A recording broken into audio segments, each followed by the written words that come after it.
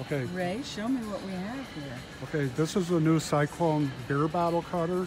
So it'll cut beer bottles anywhere from 2.5 inch up to 2.75 inch diameter.